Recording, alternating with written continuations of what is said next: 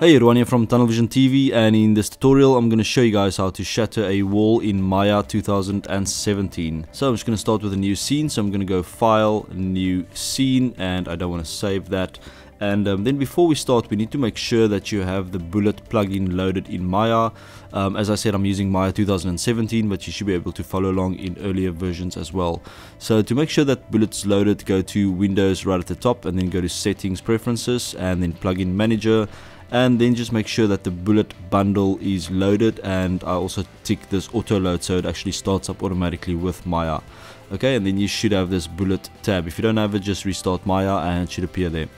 Alright, so first of all I'm going to create a plane for the floor, so I'm going to go to polygons and I'm just going to create a normal plane, and then I'm just going to scale it up like that. And I'm going to open the outliner just to rename everything to keep it nice and neat. So I'm going to double click on our plane and just call it floor. Okay, so we can hide the outliner, and now we're going to just create the wall. So I'm going to create a cube, and I'm going to scale it. Let's just see. So I'm going to give it a scale of 15, and let's see, the height we can make around 10, and then I'm just going to move it up. Something like that, and make sure that's set to 5 so it's actually on the plane like that.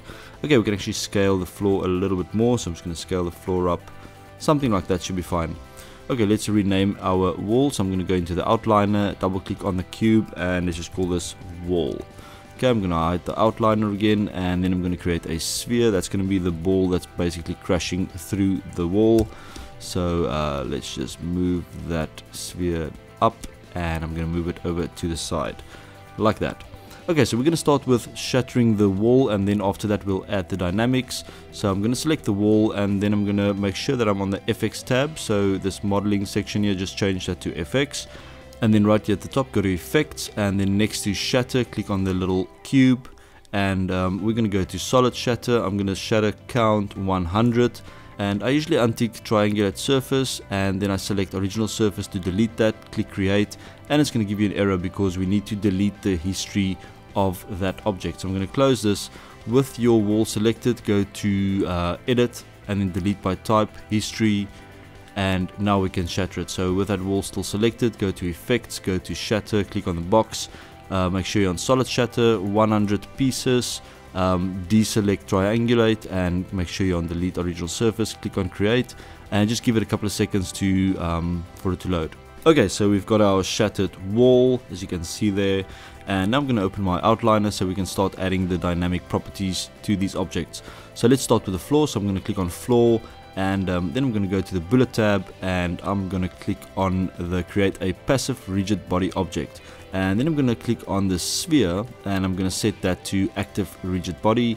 And now if we play this back, you'll see that the sphere will just drop to the floor, and it will land on the floor basically. So now we need to add dynamic properties to our shattered wall. So I'm going to click the solid shatter here in the outliner, and then I'm going to click on this icon, create a set of rigid body objects from the selection. Alright, so that's all cool. Let's play that, and you'll see that our wall will explode.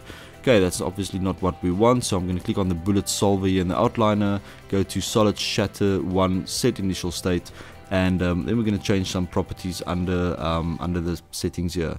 So first of all, I'm going to change the collision shape type from box to hole, and then I'm also going to change the collision shape margin from 0.04 to 0. Okay, let's just play that back again, and you'll see that the wall will just kind of crumble. Okay, so let's stop that, and now we want to add some glue to that so it doesn't really just break when we start playing. So I'm going to set glue shapes, and then I'm going to change the glue breaking threshold to 1. Okay, let's just play that again, and nothing really will happen. The ball will drop, and that's about it. So we want to add some initial velocity to this sphere. Okay, so with the sphere selected, we're going to go to the bullet rigid body shape 2. And then we're going to go to the initial conditions drop down, just click on that, and we want to give it some velocity in the z-axis, so it's actually shooting that way. Okay, so basically under initial velocity, so this is x, y, z, and we want to give it a z value, so let's say around 70 or 80, and let's play that back again. Okay, so you can see it's actually moving in the right direction, but it doesn't do anything because it doesn't have enough mass to break that wall. So with the sphere selected, in that same drop down, we have the mass. I'm just going to up the mass to around, let's set it to about 50. Let's try that again. And that's how easy it is to shatter a wall in Maya 2017. Give me a thumbs up if you like this one, and remember to click on that subscribe button for new tutorials every week. Thanks a lot for watching. Cheers, bye.